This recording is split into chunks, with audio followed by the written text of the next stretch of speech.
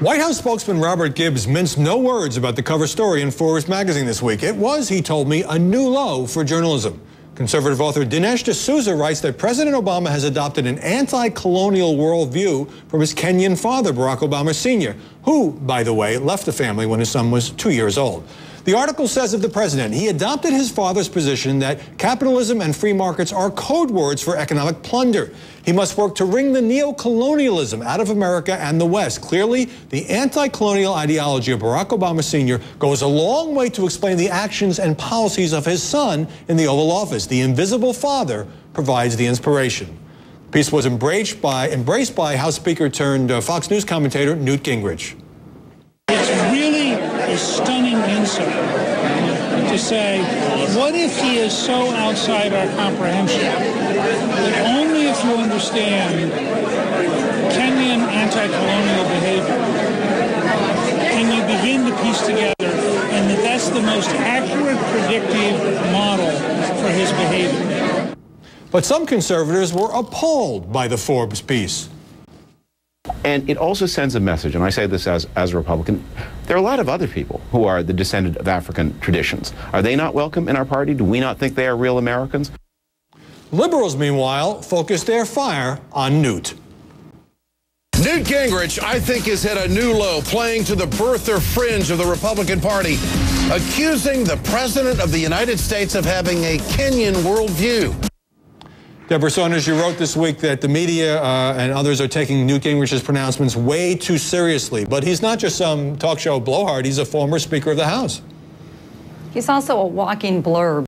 I mean, everything is the most astounding revelation, and and if anything is trendy and it has a lot of polysyllabic words in it, he's going to jump on that surfboard. So of course he said something like that. I mean, he's asked about Dinesh D'Souza, and he did the most insightful revelation, but it was just silly. And I think the White House was right about the Dinesh D'Souza piece. It was. I don't like psychoanalyzing the president. I think that there are better things that we have to do as journalists. I think this was psychobabble. It wasn't even psychoanalysis. Dinesh D'Souza, it's like the stripper song, you got to have a gimmick. Well, his gimmick is, hey, I grew up in Mumbai, and Obama spent time in Indonesia as a kid, so I have this unique understanding to how he sees the world, and he came up with this just silly construct. Right. And as you pointed out, Howie, there were mistakes in it, too. And we'll get to those in a moment. D'Souza did tell me this was a psychological theory that he had devised. John Avlon, what do you make of his whole argument that Obama is adopting these anti-colonial policies and believes in the white man's oppression because of his dad? Look, I don't believe, and I think it's Americans in general, we don't believe that, forget that the individual is separate from the sins of the father, that somehow that a belief system is passed on through osmosis from the father to the son, especially when they last met when they were 10 years old. Look, we've seen these sinister psychological profiles of presidents that began to actually when Woodrow Wilson, we saw a lot during Nixon, Clinton, George W. Bush. They're always hyper-partisan and hyper-paranoid, but rarely do they leap to the cover of a respected national magazine like Forbes, and that's part of what's troubling here. It's a sign of the rise of the partisan media. And the Columbia Journalism Review, I think, was right to call this smear journalism. Let me pick that point up with Craig Crawford. Robert Gibbs really went after Forbes for publishing this. He told me that there was no fact-checking, that some facts were left on the cutting room floor. Now, obviously, Steve Forbes, the editor-in-chief, was a Republican presidential candidate. What do you make of the magazine's decision to put this thing on the cover? I think it was not only a cover story, but cover for politicians like Gingrich to connect to this birther movement, even though this article does not assert that he was born anywhere but Hawaii, because I think a lot of politicians like Gingrich are looking to do that, and that's what this accomplished. This author in particular in the past has been a foundation for these kinds of things. He wrote a whole book claiming that cultural icons, American icons like Britney Spears, caused 9/11 by outraging Islamic values, offending Islamic values. I've never heard those two words in the same sentence. I know, Britney Spears, and a lot of politicians like Pat Robertson went on to say, yeah, it's the godless American cultural leaders who caused 9/11,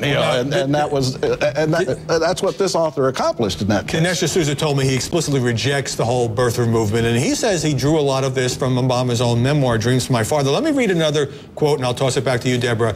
Here is a man, the article says, who spent his formative years, the first 17 years of his life, off the the American mainland in Hawaii, Indonesia, and Pakistan, with multiple subsequent journeys to Africa. Well, Hawaii may be off the American mainland, and by the way, he only visited Pakistan once as a college student. So your thoughts on that, briefly?